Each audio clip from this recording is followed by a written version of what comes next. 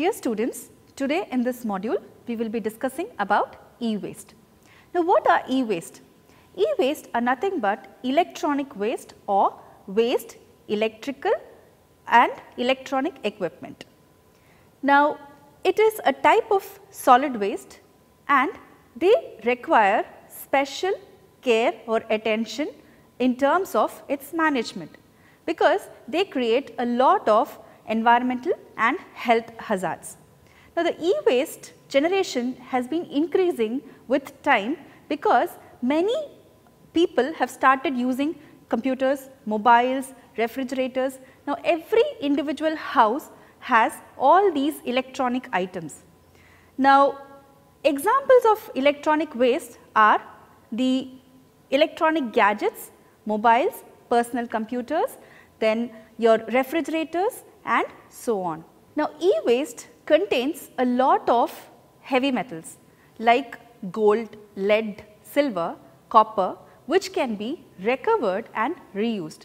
So a separate industry works on e-waste management to recover these metals. Now we will look into further details in the upcoming slides. Now with this introduction, now let us discuss about the learning objectives of this module. The learning objectives of this module would be to understand what is e-waste, what are its sources of generation, the challenges that we face in e-waste generation and management both in developing and developed countries.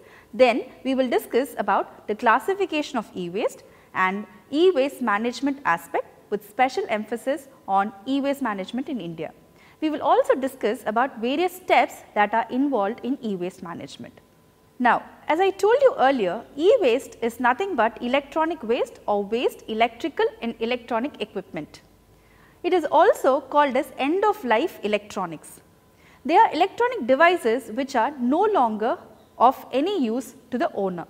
Now examples, again I have mentioned earlier, refrigerators, air conditioners, cell phones, personal systems, consumer electronics and so on. Now e-waste in India are categorized into two groups based on their usage as 1. Information technology and telecommunication equipment, 2. Consumer electrical and electronic goods. Now information technology and telecommunication, it is very clear, all your mobile phones comes under this, mobile phones, computers, laptops, all these things comes under information technology and telecommunication equipment. Consumer electrical and electronics includes your refrigerators, televisions and motherboards which are associated with these electronic goods. Now in general, e-waste is divided into 5 groups based on the material that is used. 1.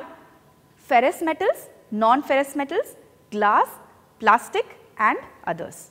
If you see the composition of the electronic waste, iron and steel occupies a major proportion of 48%, followed by plastic which contributes to 21% of your weight, and then followed by your non-ferrous metals. Now this also includes precious metals. Now this contributes to total 13% of weight, and out of the 13%, 7% is occupied by copper. Now this figure shows what the typical material fractions in a waste electrical and electronic equipment. Now as I told you earlier, this composition is given in terms of weight. Iron and steel occupies maximum 47.9%, followed by plastic 15.3%, copper 7%, glass 5.4%, flame retarded plastic is 5.3%, aluminum 4.7%, the printed circuit boards 3.1% and others 4.6%. Wood, plywood is around 2.6%, concrete and ceramics about 2% and other metals like non-ferrous metals occupy 1%. The least amount is occupied by rubber, which contributes to 0.9% by composition in the waste electrical and electronic equipment. Now if you look into the environmental concerns that is related to e-waste management, or why is e-waste management essential? Because in the introduction I told you they contribute or they create a lot of health and environmental hazard. For example, if you see, e-waste contains a lot of metals, as I told you earlier, like it contains lead, gold, cadmium, boron, beryllium, so on. Lead is used in circuit boards and CRTs. CRTs are nothing but cathode ray tubes.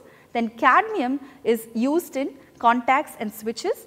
Bromated flame retardants are used in plastics. Now, these heavy metals, when disposed of without any treatment, they slowly enter into the soil, and through soil it also enters into the food chain and affects the health of an individual. Even animals' health are also affected. Now, air pollution aspect as such, if you see, when you burn this waste, they generate a lot of gases which might lead to air pollution. It also results in the acidification of soil, because these e-waste contains acids and heavy metals along with other substances, which when mixes with water, it increases or it releases acids, which when enters into the soil matrix, it acidifies the medium and increases the acid content of the soil. Now, this table explains in detail what are the different health effects that are caused by the e-waste toxins. For example, the printed circuit boards which contains lead and cadmium affects the nervous system, kidney and liver. Motherboards which contain beryllium, it affects your lungs and skin. Cathode ray tubes which contains lead oxide, barium and cadmium, it affects your heart, liver and other muscles. Switches and flat screen monitors contains mercury, it affects your brain and skin. Computer batteries which contain cadmium, again it affects your liver and kidney. Capacitors and transformers which contain PCBs, the polychlorinated biphenyls, they affect your overall immune system. Printed circuit boards, plastics which contain brominated flame retardant, again it affects your nervous system and the overall immune of your body. The cable insulation and coating which contains polyvinyl chloride, again it affects your immune system. Now, the plastic housing which contains bromine, it affects the endocrine system, the endocrine glands in your body. Now, this table summarizes the top 10 states where e-waste generation is very high. So, among this, Maharashtra tops, followed by Tamil Nadu, Andhra Pradesh, Uttar Pradesh, West Bengal, Delhi, Karnataka, Gujarat, Madhya Pradesh and Punjab. Now, let us discuss about the challenges that are associated with e-waste management. Irrespective whether it is a developed country or underdeveloped country or developing countries, commonly there are certain challenges. Now, as you see, these e-waste contains around 60% of recyclables. So, generally they facilitate trade between developed and developing countries. That means the developed countries send their waste to developing countries, and developing countries generate revenue by collecting this 60% of recyclables from the e-waste. Now, since they contain a lot of toxic and valuable metals, it is difficult to manage e-waste. Now, in developing countries, the cost of repair of these electronic items are very high when compared to the cost of actual electronic item. So, what people do is, rather than spending so much in repairing an item, they go and purchase a new one. So, as a result, the e-waste generation increases. Then here recycling is also expensive. Then the land availability in landfills are very less. So, as a result, the e-waste management plan encourages for you to find out alternate methods for management. Again, this is one important or major challenge. Now, improper methods of dismantling the electronic items by unskilled workers are also a major challenge which we face in recent times. Generally, what do people do is, like these unskilled workers, like if you see uneducated people or unskilled workers for dismantling these electronic items and recover these metals. This results in the occupational hazard as well as improper dismantling, where the quality of the material is also lost. That is again a big challenge. Lack of proper regulation also becomes a great challenge for the e-waste management. Now, let us specifically discuss about the challenges that developed countries face in e-waste management. Now, here the increasing quantity of e-waste in developed countries is like, as I told you earlier, the cost of repair is very high and the cost of equipment is very low. So, rather than repairing it, people tend to buy a new one. So, this keeps on adding e-waste in the developed countries. Second, if you see the quantity of e-waste generated ends up in landfills because it is not being repaired.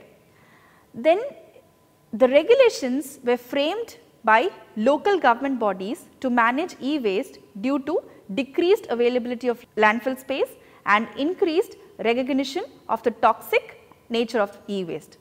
Now, this is again a challenge which we already discussed earlier. Here the developed countries frame regulations to find out new or alternate methods because there is less availability of land in landfill space. Also, these e-waste contains a lot of toxic materials, so you need certain alternative methods for its safe disposal. Now, the regulations has made it expensive to recycle e-waste also. So, that is again another challenge due to which e-waste gets accumulated. So, all these points necessitate the formulation or framing out of new alternate technology so that e-waste management can be cheaper and more efficient. Now, what are the challenges that developing countries face? When you talk about developing countries, the increasing quantity of e-waste is not only due to economic growth, but also the challenge or related change in consumer behavior. Now, e-waste is considered as a resource for income generation instead of waste owing to its availability of large scale unskilled labor. Since you have these developing countries have a lot of population who are unskilled as well as unemployed. So, they involve these people in dismantling or segregation or resource recovery from the e-waste. Again, mostly informal sector or unskilled persons are involved in dismantling and resource recovery. So, this is again becomes a bigger challenge in e-waste management in developing countries. They use unsound environmental practices, again that becomes a challenge in developing countries. Also, lack of proper regulation leads to this challenge. Now, let us discuss about the sources of e-waste. Now, from where the e-waste are actually generated. Electrical and electronic equipment include a large gamut of products, starting from your small household equipment to large household equipment. Small household equipments like toys and large household equipments like refrigerators, washing machines, then mobiles. Then comes your IT sector where office equipments are generated, disks, CDs, floppies, pen drives, broken hard disks, CPUs, monitors and so on. Then the fourth one is your hospital sector where your medical equipments are generated. And the last one is institutional sector, again institutes like universities, schools, colleges where computers, laptops, floppies, pen drives, hard disks are generated. Sources of e-waste generation are very large and it ranges from individual users to households to organizations. Now, let us discuss about the classification of e-waste. There is no specific or a generic system of classification of e-waste and it varies from country to country. The United Nations University Classification, also known as UNU-KEYS, classifies e-waste based on certain categories. 1. Based on products of similar function. 2. Comparable material composition, that is in terms of hazardous substance and valuable materials. 3rd, average weight, end of life characteristics, lifespan distribution. According to this, it has almost 54 categories of e-waste that are grouped under 10 primary categories. Now, this table provides you how e-waste is categorized in India. According to Ministry of Environment, Forest and Climate Change, they have categorized e-waste into 2 groups. 1. Information technology and telecommunication equipment, and 2. Consumer electrical and electronic items. Now, under information technology, centralized data processing, mainframes, mini computers, personal computers including your CPU, laptops, notebook, notepad, printers including your cartridges, copying equipment, electrical and electronic typewriters, telex, telephones all come under information technology and telecommunication equipment. Now, as I told you earlier, consumer electrical and electronic goods include your television sets, including your LCD, LED, refrigerators, washing machines, air conditioners and centralized air conditioning plants. Dear students, welcome back. In the first part, we discussed about what is e-waste. Now, what are the different sources from e-waste is generated. Then we discussed about the classification, where the UNU, how it is classifying e-waste, and in India, how e-waste is categorized into two main categories like information technology and consumer electrical and electronic goods. Now, in the second part, we will discuss about the management of e-waste. Now, e-waste management is based on the principle of extended producer responsibility. In short, you call it as EPR. Now, EPR is defined as an environmental protection strategy that makes a manufacturer of the product responsible for the entire life cycle of the product and especially for the take back, recycling and final disposal of the product. So, if a company is having an EPR, for example, let us take any company for that matter, if you are buying a laptop, that company, like for example, if you are buying a Dell laptop. Now, the Dell company is responsible till the life cycle of the product. They should take back, recycle and they will be in charge till the final disposal of the product. That is EPR. Now, there are 5 parameters that are to be considered while designing an EPR based on e-waste management system. Now, they include legal regulation, system coverage, system financing, producer responsibility and compliance. These are the 5 parameters which you have to look into while designing your EPR. Now, these above mentioned parameters are closely interlinked and they play a very important role in a proper management of these waste electrical and electronic equipments. The linking of the manufacturing phase of the product with its disposal by the EPR generally encourages the manufacturer to go for better product design and also enable easy upgrading and recycling. So, by doing so, the life of the product is increased and also the e-waste generation will be minimized. The Swiss RD, where the return, taking back and disposal of electrical and electronic equipment promotes collection, recycling of e-waste and it also restricts the use of certain hazardous substances in your electrical and electronic equipment.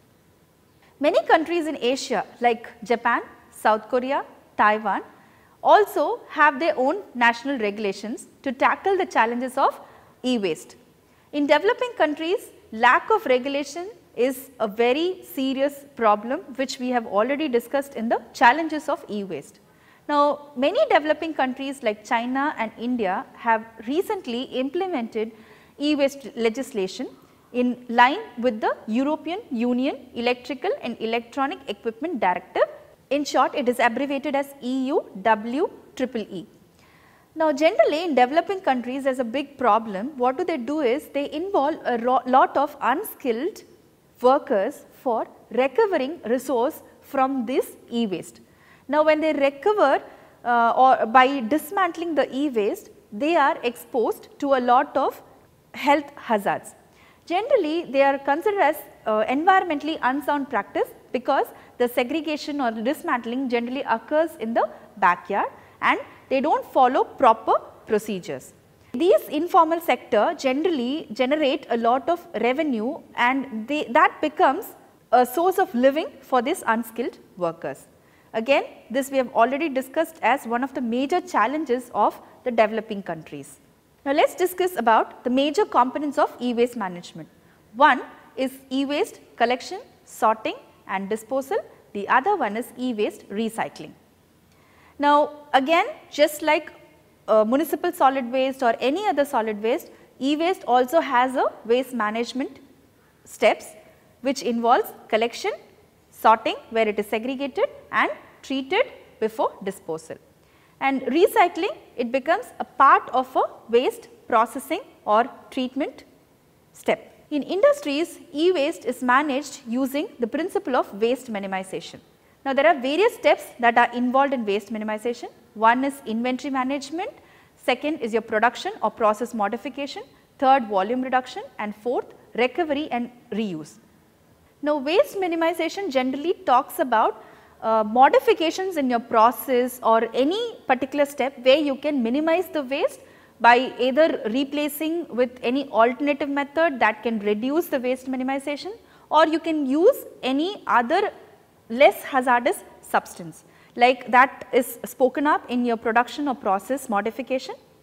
Then you can reduce the volume of waste generation by adopting alternate methods, and whatever waste that is generated you can recover or reuse. This is the principle of waste minimization. Even that can be applied to e-waste, and generally, as I told you earlier, industries use this waste minimization plan. Now, let us discuss about e-waste treatment. E-waste is a mixture of valuable materials as well as toxic substances. Now, valuable materials should be recovered and recycled, and toxic materials should be treated before disposal. Now, e-waste generally requires a labor intensive manual segregation along with capital intensive technical process for the separation of toxic waste. Now, handling e-waste by manual dismantling has been suggested as a best starting process for e-waste treatment. Now, the dismantled e-waste will then be separated into glass, copper, steel, aluminum, plastic and other printed circuit boards. The total content of printed circuit board in e-waste is generally 3 to 5% of weight, while metals, plastic and glass constitute 95 to 97%.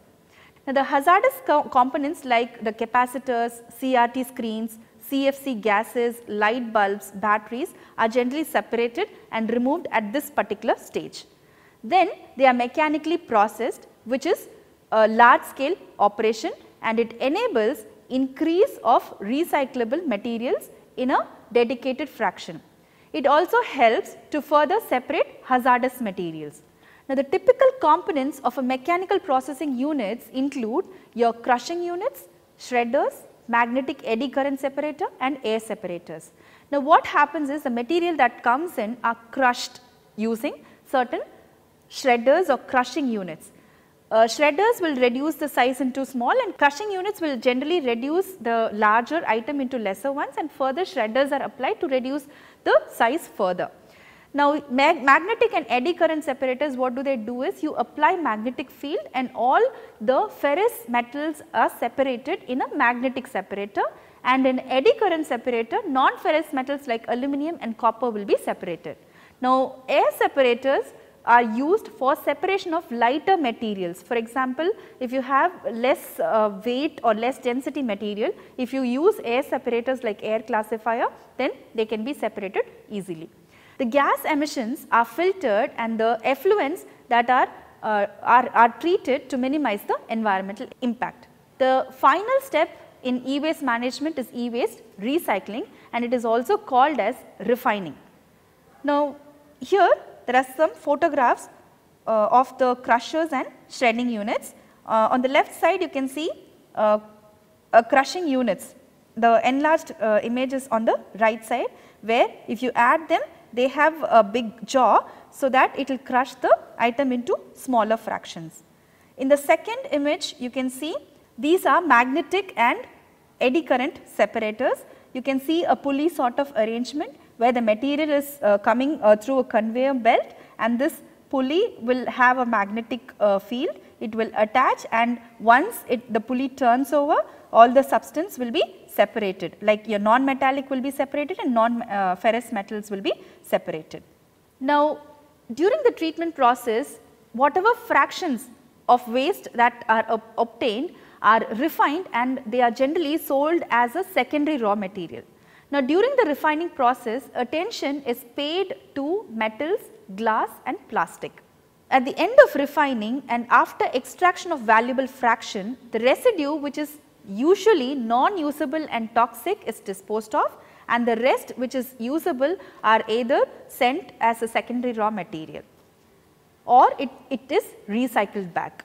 Now, here I have given a flow chart which shows how a scrap IC board is treated. Now, generally the IC board or the integrated circuit boards, they are subjected to primary crushers. Once they are crushed into smaller size, then they are subjected to magnetic separator, As I told you earlier, magnetic separator, it helps in separation of metallic items. Like for example, if you have iron in them, when you apply magnet, obviously it will stick to it, and once you stop the magnetic field, you can separate the iron or any other metallic component. Then they are further subjected to hammer mills. Hammer mills are again a sort of size reduction units, where it consists of a drum like item, where you have 3 or 4 hammers. When your waste is subjected, the hammers keep hitting at the waste and it will reduce the size further. Now once the size is reduced, further you subject it to a cyclone separator. Now cyclone separator is a device where it separates all the dust materials which are associated or which is released during the process. Now after this, once again they are separated to magnetic separator to separate iron and non-ferrous substances. Further, once again after this separation, they will be subjected to an air classifier where light plastics will be removed.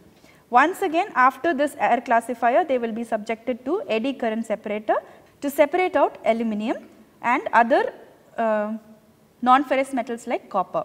Finally, they will separate it to electrostatic separator where copper will be removed and whatever that is left out, that is the fiberglass or resin, will be further disposed of, or it can be used as a raw material. Now another example in e-waste treatment or management, you can say, it is CRT tube recycling. Now CRT, as I told you earlier, these are cathode ray tubes which are generally used in televisions and computer monitors. Now they consist of glass of different composition.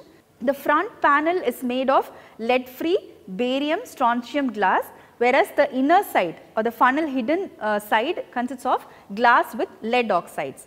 Now the glass recovered from CRT can be used in further manufacturing of CRTs, like it is called as closed loop recycling, where the materials that is recovered from the waste product, it is used in the manufacturing of the same product or into other products like open loop recycling.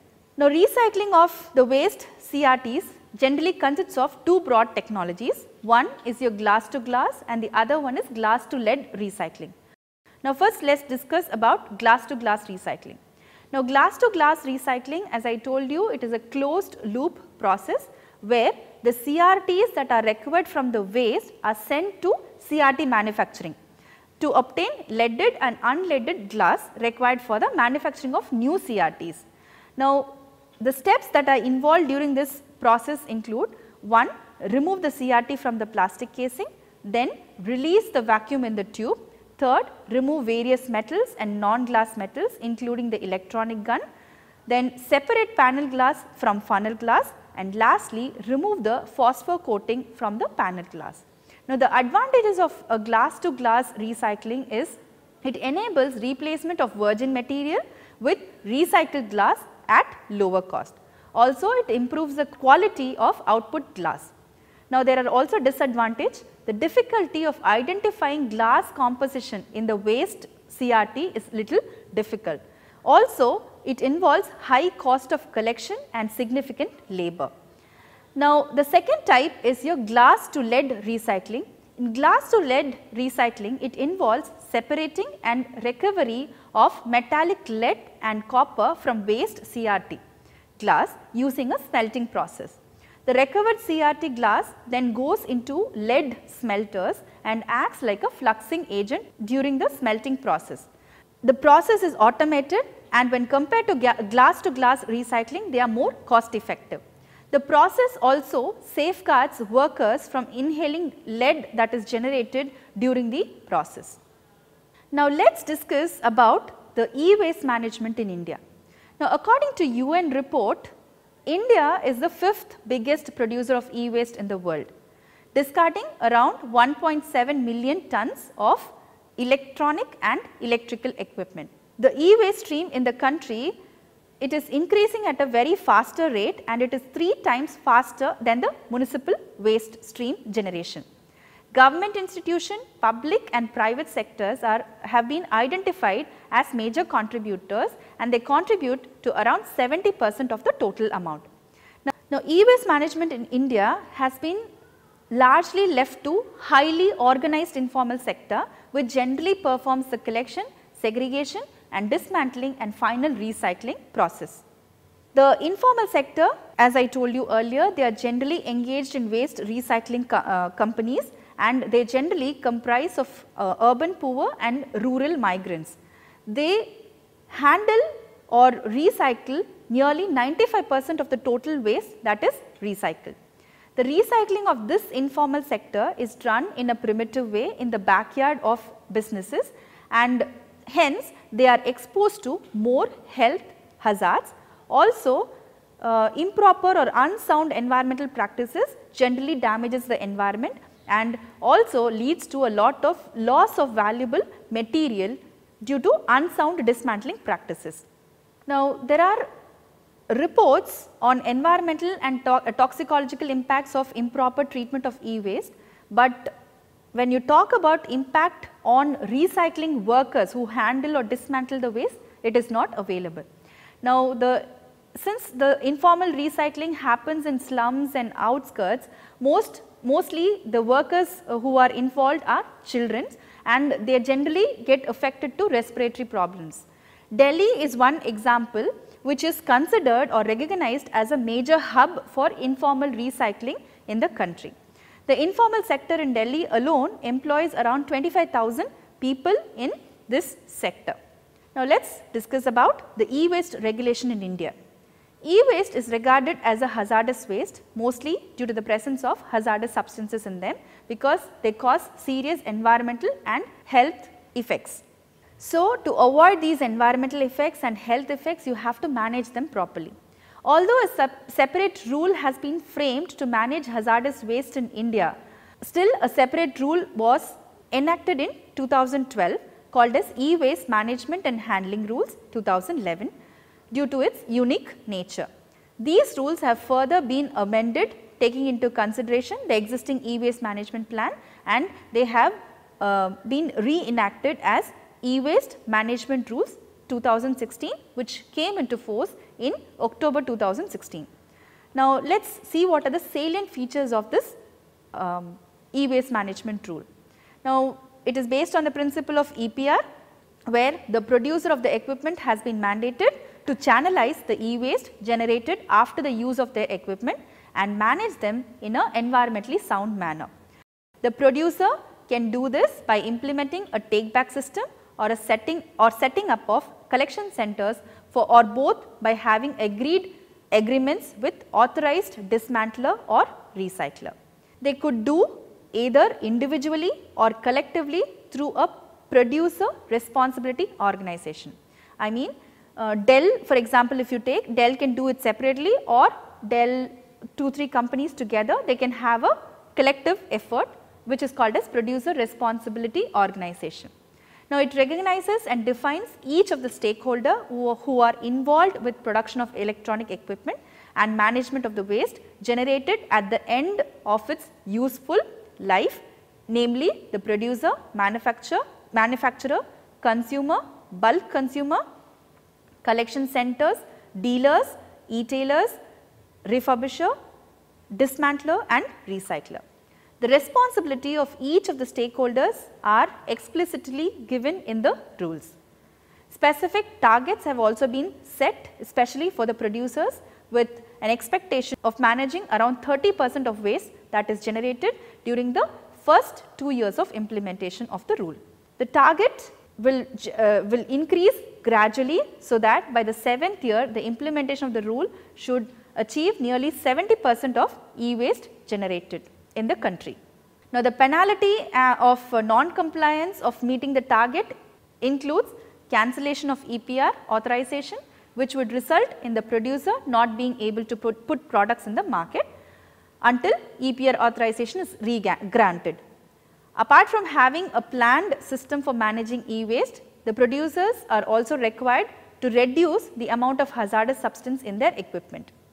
The equipment should not contain lead, mercury, chromium and PCBs beyond a certain concentration value of 0.1% by weight, and cadmium should be not above 0.01% in any homogeneous material. To summarize, at the end of this module, we have defined what is e-waste. Then we looked into various challenges that is involved in e-waste management in developed and developing countries. Then we discussed about the various sources from where e-waste is generally generated, and we saw that it is not, it is a large sector. It starts from individual, household as well as institutional generation. Then we saw classification of e-waste, where UNU keys have classified e-waste into 5 broad categories. With respect to India, MOEFCC in 2016, they have classified e-waste into 2 broad categories. One is information technology and the other one is consumer electronic goods. Then we discussed about e-waste management. We saw how e-waste should be managed properly.